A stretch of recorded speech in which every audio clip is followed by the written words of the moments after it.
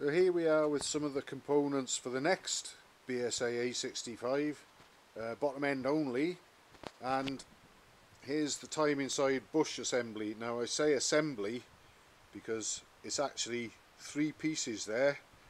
There's the bush itself, which presses into the housing, which can often be mistaken to be one assembly or one thing. So you press the bush in. Now obviously I've taken great care to line the oil holes up and whatever.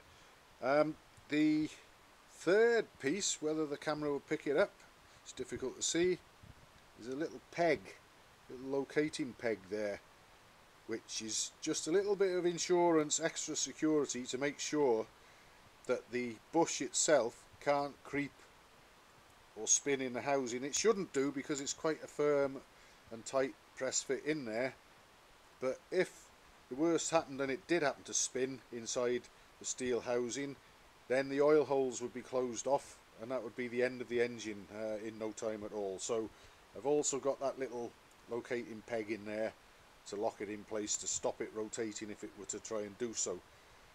So this bush is a standard bush, standard size, and the journal on the crank is a slightly worn standard size, but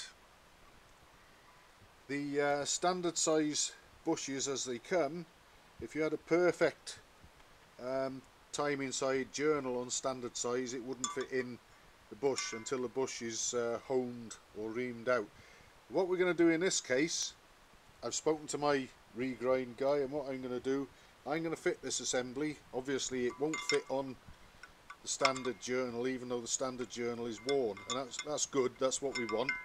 And what he's going to do is check and ensure that the bush itself is true and round once it's fitted, and if necessary he can take remedial action there and maybe hone it in situ if it needs it. But if it turns out to be perfectly round, which is what we're hoping, he'll grind the crankshaft journal down to give just a 1 thou clearance when it's fitted inside the bush, once the bush is inside the crankcase. Now obviously this assembly has got about a 2 thou interference fit itself. I'm going to warm the crankcase up and I'll probably still have to press it or drive it in to some degree.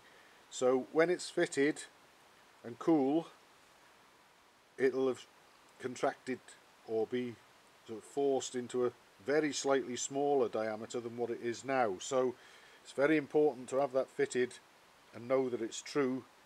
Get the measurements, which is what John will be doing at his regrind and reboring place, and then he'll grind the crank journal to suit and give the 1 thou clearance that we want. Now it's on standard, this is standard. We won't be going down to -10 because you can get -10s, you can get standards, -10s, 20s, 30s.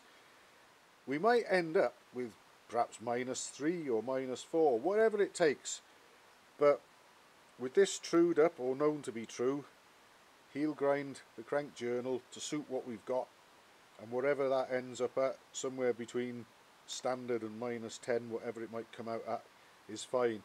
There's no need to go down in steps of -10 as it happens, and that's the way we'll be tackling it here between us. So I'm going to get the crankcase warmed up next, get this fitted, and then it'll be over to John to do the rest and get this reground. He's already confirmed that the journals are on standard size for the big ends and they're okay, so we're making some decent progress. Hopefully we'll have a bit more on this before too long.